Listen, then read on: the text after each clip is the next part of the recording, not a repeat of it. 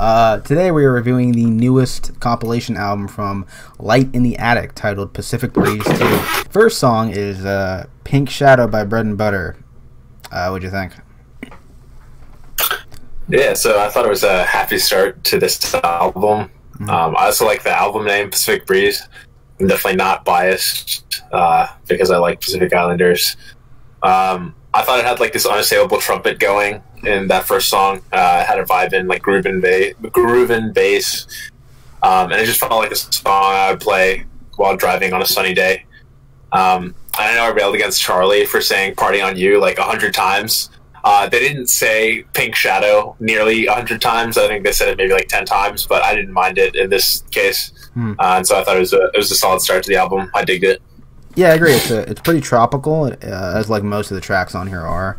I did like the slow burning groove on here. I think like the kind of little jazz embellishments were pretty good. I really like the hook too, with all like the backing vocals sounding like it was a kind of like a gospel is pretty great. I agree. It's a great opening track. Moving on is, God, I hope I can pronounce this, YURIBIKI by Aichi Otaki. So this song was a little interesting because I feel like on paper it doesn't sound like a song that I'd really like. Like if I wrote it out on paper, like there's a flute intro, there are like these female backing vocals, like some sound that I feel like I've heard in Steely Dan songs, and then this vocal sample. Like if you drink a really hot soda, or really hot, if you drink like a really cool soda and you finish it and you're like, there's like a bunch of that. So there's like all these things that I thought wouldn't work together, but it worked well enough for me. Yeah, it felt a little different from the first song, but I still enjoyed it. I thought it worked. Yeah, I agree. It has like this oriental instrumental, or like a woodwind of some kind. It is pretty steadily paced, so like there's nothing like too high-end on the sound front, but I really like the laid-back vocals quite a lot. I think it's a pretty nice like backdrop track. I can probably just put it on, just kind of vibe with it. I agree. Next one is Vibration by Kimiko Kasai. It's gonna be a struggle the whole album, dude. Some of those songs legit were just straight like kanji characters, and I was like, "There's no way I'm gonna pronounce this." Also, it is kanji, right? Kanji are the characters, like Japanese characters, right? I believe so. I'm not entirely sure. Okay, all right. That'll come back to bite me in the ass like 30 years from now. Yeah, we're on Vibration now, right? The third one. Yeah. Yeah. So this one is like a funky love song. Yeah, dude, I would definitely play this song to like win over some cute Japanese exchange student in one of my classes. It felt like a drawn out, or it felt a little drawn out, kind of like near the end. But overall, I liked like the female vocals, especially like she hit these high notes near the end that I really enjoyed. Yeah, I agree. This is kind of what I was waiting to hear on the album. I like the mix of like Showtime jazz and like lounge pop. I love when the horns take over during the mix, or in the mix, like it's set in a cabaret or something like that. And the sax solo, I think like 2 minutes in, is pretty great too. Yeah, I agree. What's a cabaret? It's like a Japanese like girls club, like a gentleman's club, but not like a strip club, but more like a talkies. Yeah. Okay. Yeah. All right, next one. Holy shit. Kindaichi Kosuke No Theme by the Mystery Kindaichi Band. Hell yeah. Dude, this one was a bop. They're going like do do do do, and the piano's going do do do do. It felt like a theme song. Yeah, like this guitar came in with this riff. There was like this trumpet that would answer the guitar. It also had this twangy sound going that I really vibed with. Yeah. A little bit of that action. So again, yeah, I like this one too. Yeah, I agree with you. It does sound like the opening theme for like maybe like a retro cop drama, like something like that. Yeah, it has like all the makings for it. There were like screeching sounds at the beginning, right? You remember that? Like a tire, like it's a car chase almost, yeah, or like it starts off like that. That's where I got the idea from. But it has all the makings for like a retro cops like opening theme, because like the female vocalizations are kind of like singing along with the rhythm of the track. There's like a very liquidy groove, some interesting horn hits, and like the undertone or the string undertone passages are pretty nice too. And it has like this very sun-drenched feeling to it. Yeah, I thought it was good. That was really good. So is the album a bunch of Japanese city pop that this group has taken and then recut? Remastered. So like these are like remastered. These are like rarities that you would have never heard unless like this. Okay. So then I'm curious, was this song ever used for like some cop show, or did they just in their remastering make it almost sound like it could be for a cop show? Because like I agree that it could be used for some retro cop drama. I have no idea. These songs are like 30, almost 40 years old from what I know, so I'm not entirely sure how they were used, but they're good songs, man. Alrighty, the next one is Hidari MUNE no SEIZA by Tetsuji Hayashi. Oh baby, dude! As soon as this one came on, I was like, okay, all right. Like, I kind of liked where the album was going already. I kind of would be fine if most of the songs were like the first couple ones we listened to. But it was definitely this song where it just was straight into the 80s. It was like dream pop, like synth with these drums kind of going. Yeah, I was just really feeling this one more than I think any of the other songs that we listened to on the track or on the album thus far. I also really liked the guy's vocals, like backed by I think like a bunch of women.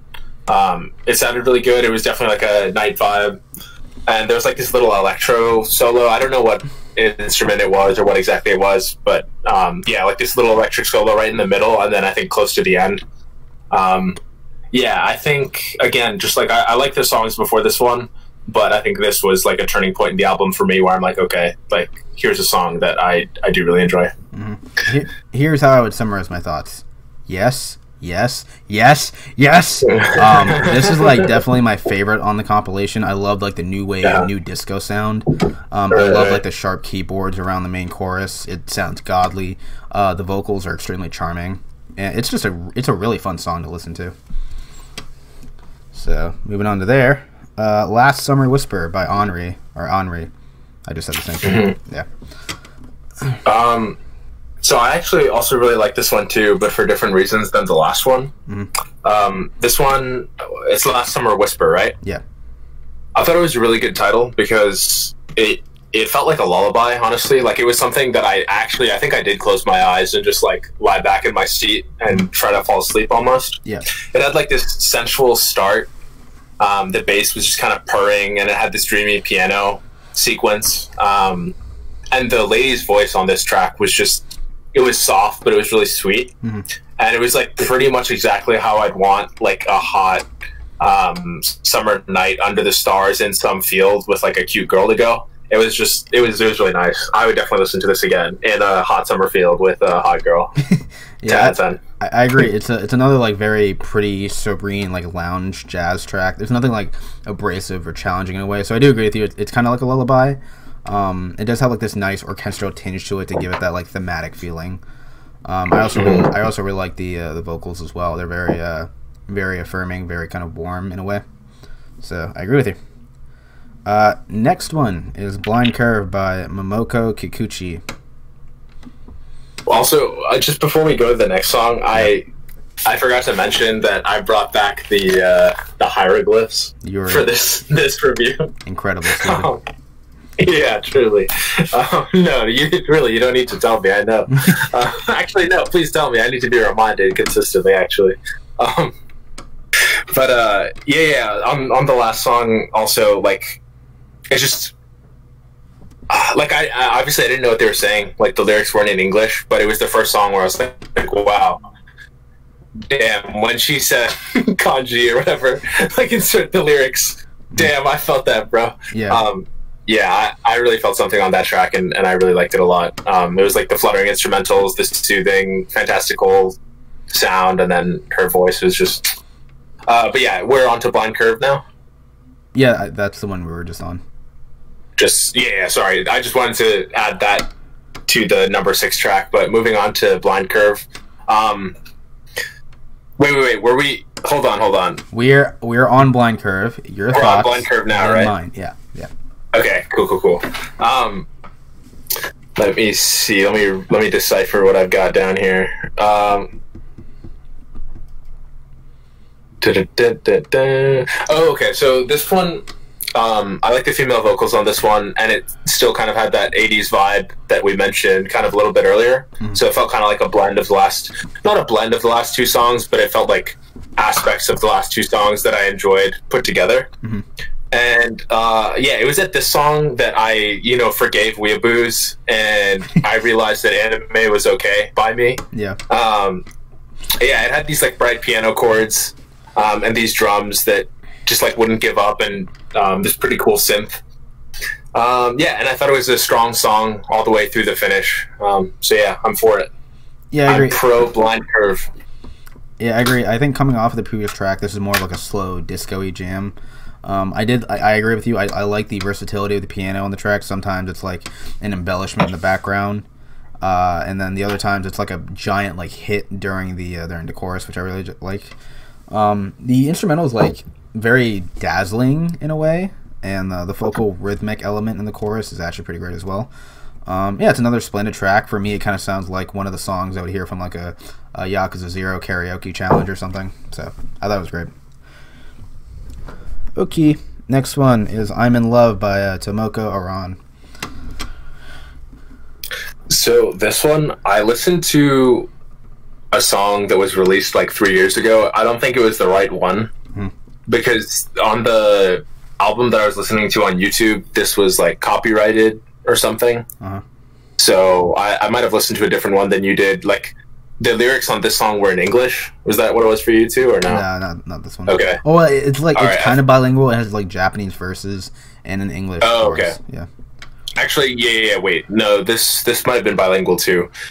Okay, if we didn't listen to the same one, it's whatever. But let me see what I got for this one. Like, was there like a really hardcore, not super hardcore, but like a rocking guitar solo like in the middle, or not a solo, but just no, not really.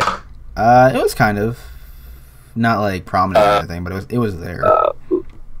Actually, no. Is there a point in the song where the guitar just like goes absolutely wild? I was incorrect. There definitely is a wild guitar solo. No, not at all. So yeah. Okay. So it's fine. Okay, then I'll go. I'll have to skip it. Yeah. Yeah, for me, it's another incredible high point on the record. It has like this nice slow burn, which is like euphoric as hell.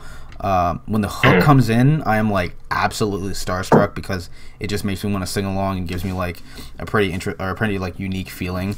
When she says "I'm in love," I'm like, yeah, I felt that. Like it's really catchy to listen to.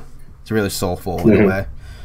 Okay, next one is. If you find that song, could you send it to me? Because I actually want to listen to the one you listened to. The one I listened to was pretty good too. I don't know what it was, but maybe it was like the original that they cut or whatever, or not that they cut, but that they remastered before they remastered it or whatever. But I don't know. Okay, yeah, I'll send it to you afterwards.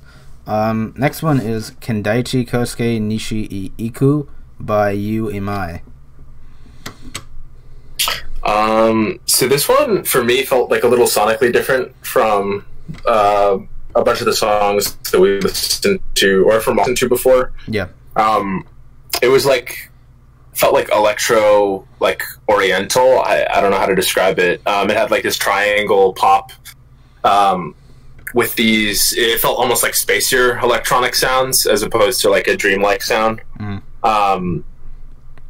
Oh, there was also like this. I don't know what it was. Maybe an electro violin or like and a regular violin. Like if I had to describe it, it's like if there was this space shark that was chasing me briefly off the coast of Japan.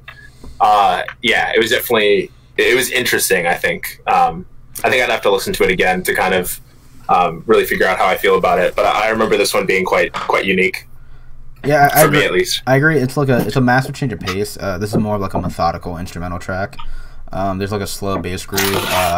I think the electronic orientation you're mentioning is like some of the modular synth undertones, and there's like a small mix of like jazz and orchestral segments like on other songs. But for me, I kind of zone out of the track every time after the first minute mark. There really isn't anything unique or attention grabbing about it. It's like, for me, it's all right. It's not bad. It's just not something I'd be like, oh yeah, I love this one or something. It's like, it's all right. Okay, next one is Tokyo Taste by the Sadistics. What do you think of this one? Yeah, so this one was a little strange too. Did it have like a sudden end for you or no? No, it did not. Like they were in the middle of, like, so for me when I was listening to it, they were in the middle of saying something, or they just finished saying something and it ended like 2 seconds after. So I don't know, maybe the album I listened to on YouTube was cut off. Did you listen to it on YouTube or like elsewhere? No, yeah. Okay, damn. I'll have to, maybe I should just use whatever you use then instead of YouTube, because I might bump into this problem a lot, especially with like the lesser known albums or whatever. Okay. Yeah, I thought this song was like okay. I think it was the first song that I heard where it was a man and a woman singing together. Yeah, I thought it was fun. I didn't really have too much to say about it. Yeah. Yeah, here we have like a bilingual track between like English. It's predominantly English, which is pretty surprising considering the context of this compilation. It is pretty low key, like it's not really anything different from what we've heard instrumentally, but I swear the vocalist on this track deadass sounds like David Bowie. And honestly, it does have like that aura of a Bowie track because of how explorative Bowie's music was. So for some reason, I like connected it with that. Yeah, that's high praise. Yeah, I like it quite a lot. Yeah, don't tell Ian. I liked it quite a lot. Okay. Moving on is Hot Sand by The Piper. I'll kick off this one. This is like another pure instrumental track. This one has like that 70s, 80s feel to it more than others. I like the whistling melodies, the kind of exhuming chords, and the overall direction and vibe of the track is pretty chill. It's a pretty good like background track. Again, I would definitely listen to this if I just kind of wanted something to unwind to, or just something while I'm doing anything. So yeah, I like it. That was good. Yeah, I think I could have used a Gunna and Travis Scott feature, to be honest. Yeah, dude, where's my Playboy Cardi verse? Oh, yeah, there's like, I mean, like you said, there were no lyrics on this one. I noticed the drums the most on this track. There's also like this weird dripping sound, either a dripping sound or like these drippy drums. I don't know how to really describe it other than that. Just like a cool guitar, and there was like some applause. Or no, it wasn't applause. I thought it was applause, but it was like, I don't know what instrument they used. It was some electronic sample or whatever that almost sounded like light roaring or like light applause, or not light applause, but like a crowd. And it was only until the end, or it was only at the end when they faded out that I realized it wasn't actually applause. Okay, cool. Moving on is the next track is Rainy Saturday Coffee Break by Junko Hohashi and Minoya Central Station. You want me to go first? Yeah, go ahead. Okay, word. Yeah, this was another more relaxed track. I thought this one had the best female vocals, actually. There's also just a beautiful violin. It was just very sonically pleasing, just for me. Like, and it was funny. It felt kind of like dynamic, like the song developed over the course of it. But I still felt that it was consistently good, even as it developed and even when it started. I don't think I mentioned it, but there was also, again, like a nice guitar on this piece. So yeah, I like this one. This is like one I would definitely listen to again. Not even just by myself or as background music. I think I would put this on in the car, like with some friends, whatever. Cool. Yeah, I love this one. This kind of has like a Persona 4 feel to it, which might sound stupid because this song was like made 30-ish years ago. But like the wintry sense of love and longing on this track is so magical, dude. Like the semi-acid jazz sound you were talking about, the string undertones are pretty unique and thematic, and the absolutely adorable like vocals and chorus are they're so good. It makes me want to believe in love. Yeah. Definitely one of my favorites. Yeah. Wait, yeah, that's actually... Wait, you made me realize that, like, my two favorite tracks on this album make me believe in love, and that might be why I actually love these ones in particular. Yeah. Rainy Sorry, Saturday I coffee. you, Rainy Saturday coffee break is god tier. I love this track. Yeah, 10 out of 10. Give it a listen. Next track is Skyfire by Ariono. What'd you think? All right, so this one banger. It had like these confident instrumentals.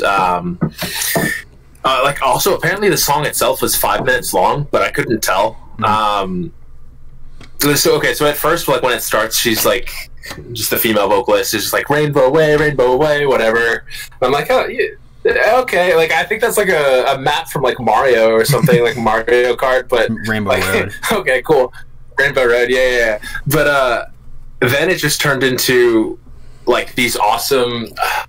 It wasn't like ABBA, but it kind of reminded me of just like, it wasn't even harmonies. It was just a bunch of like women singing together. I don't really know how to describe it. I just, other than banger, it was a good one. I don't even remember what their lyrics were, but it definitely wasn't Rainbow Road 100 times, which I'm thankful for, or Rainbow Way 100 times rather. Yeah, I gotta agree with you. This is like some cosmic funk. I think like a lot of the analog tidbits along the main synth line are a nice touch. Like we're being taken on a trip around like a Technicolor constellation. I do agree with you. It sounds like ABBA meets Yellow Magic Orchestra with like the group chorus and like the vocal cadences. It's just so reminiscent, but it doesn't feel like they're ripping off ABBA. It sounds very Yeah. Right. Yeah. That's why I hesitate to even say ABBA, because it's not exactly. Yeah, they're not ripping. It's just yeah. Very similar sound. Yeah, I think this is another amazing track for me. Definitely enjoyed this one. Okay, next one is KANPOO by Yumi Murata. KANPOO! Yeah, dude, the guitar riffs on this song, they really went hard, like midway through, and I was for it. And that twang sound, there's this twang sound that sounded like a jaguar roaring. I don't think I like this one as much as the last two songs, but those are big shoes to fill. I thought it did well enough. There was also like this trumpet going and some high vocals that the woman on the track hit. So yeah, again, not as good as the last two, I think, but still, good enough. Yeah, I agree. I wish I liked this more, but like both times that I listened to it, I thought it was like all right. It's not bad by any means. I do appreciate it, but like at this point of the album, already heard all the other songs with much more spunk, personality, and character. It was just lackluster in comparison for me. It's kind of like stripped back and bare. Yeah, it's all right. Not bad. Next one is holy shit, Karumifutou by Kyoko Furuya. It just gets worse and worse for you. No, that's not bad. I think the challenge. I know the challenge just increases like 10. There's so many vowels, dude. Where are your consonants? Yeah, so I think this song, even more than the last one, fell into the trap that I was just talking about earlier, where I just liked other songs more. That's actually all that I wrote for this song. I just liked other songs more. And I don't really have much else to say about this one. Yeah, I agree. Actually, I might be doing it a disservice too, because my phone was on like 1%, so I was worried about it dying on me, which it did. I did end up getting a charger to listen to the last song, but yeah, it's fine. Yeah, I agree. Again, it's not like bad. I like the raw drum sounds on here, like, but like in comparison, it just doesn't do anything distinct or interesting enough to win me over. It's kind of like the last track. It's serviceable. It's not something I would be like, yeah, I'm gonna go back and listen to this because I really enjoyed it. It's like, it's alright, I guess. Yeah. Oh, good. Yeah. Okay. The last one, Babe/Sky Provincetown, 1977 by Yuji Toriyama. Dude, say it once, say it again, say it 3 times, baby. This was a solid ending, or no, a more than solid. I would say, dare I say, a great ending to this album. I don't think there were any vocals on this one. Correct me if I'm wrong. I think it was just instrumentals. There was a peaceful guitar, this soft piano, and it was just it was acoustically soothing. it felt like near the end, like I was just in this surreal soundscape that I didn't really want to leave. Like this woodwind, I swear it was woodwind, came in like midway through, and that was where I was like, all right, I closed my eyes and just enjoy it. And honestly, this song, it did raise the overall rating of the album for me. It made me think better of it, just because it just kind of left me with this sweet longing, I think, for the album. After I finished it, I was just like, yeah, that, I want to listen to it again. Like that was good, and I want more. Yeah, listening to the song made me realize just how much influence songs like these have an effect on current genres like vaporwave and future funk. Because holy moly, this is like another instrumental track, but it's nowhere near as like kind of average in a way. But the thing is, this song doesn't really have like a clear rhythm or a clear groove that's immediately discernible. There's so many small touches in the production, like the ways the keys bleed into the bass, the oriental samples, the little progressions. All these like small things avalanche into like an incredible feeling of like being at peace or like being free. It was so good. Yeah. Alrighty, so that brings us to our overall and rating. You want to go, or you want me to go? Yeah, I can go first. So I think for me, I think this. You know what? I need a bit more time to think about it. You go ahead, actually. Okay. For me, I really enjoyed including this album, the last 3 Light in the Attic compilation albums. The first one was like an ambient collection of Japanese artists back in the 70s and 80s. The first, Pacific Breeze, kind of has more songs like this. I wasn't that won over by that one, but this one I felt like, even though these are just compilations, there's not really a designed flow or how these songs bleed into each other since they're all made by different people. I did feel like there was more consistency on this record. A lot of the city pop that we hear in like vaporwave and future funk, and just the overall influence that sounds like these have on current like artists and genres is impressive. Like I hear this stuff in video games, I hear this stuff in like meme videos. It's incredible how much of an influence it has. So I think hearing how it kind of all originated, not like, I'm going back just to see who's the first artist that made this, but kind of hearing just how much life this sound had back then, and hearing it now really makes me appreciate that we had music like this. I think all of the songs are really consistent, so it can sound a bit samey at times, but I mean that's not the focal point of the album. It's a compilation of just how many artists like had their own unique touches to this sound. So if I had to rate it, I'd probably give it like an 8.5.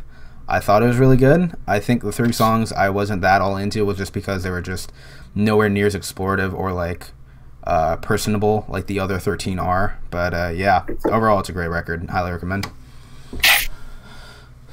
Yeah, I think for me it was, if I had to give it an overall rating, I'll bump it up from a 19 to like a 19.5 out of 30.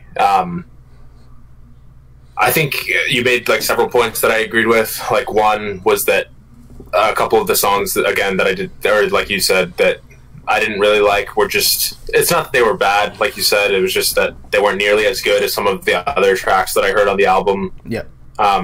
I do agree that I feel like at certain times, especially on the tracks that I didn't like as much, the album sort of feels samey. But I think you addressed that as well.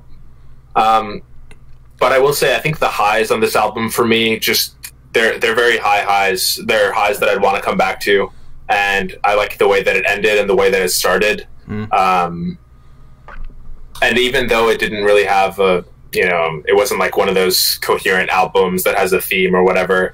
Like you said, it wasn't really the point of the album. So I think for what it was, I definitely appreciated it. But I don't think it would be necessarily a full album that I listened to like the whole thing again. I think it would be I'd come back and listen to just my favorite ones from it. But I think that's good enough, like for me. So yeah, it was enjoyable. Yeah, I agree. It really felt like a celebration of the sound, and I can't wait to see what other rarities Light in the Attic pulls out for their next record. For sure. Yeah. If you made it to this far in the review, thank you for watching. We'll see you next time.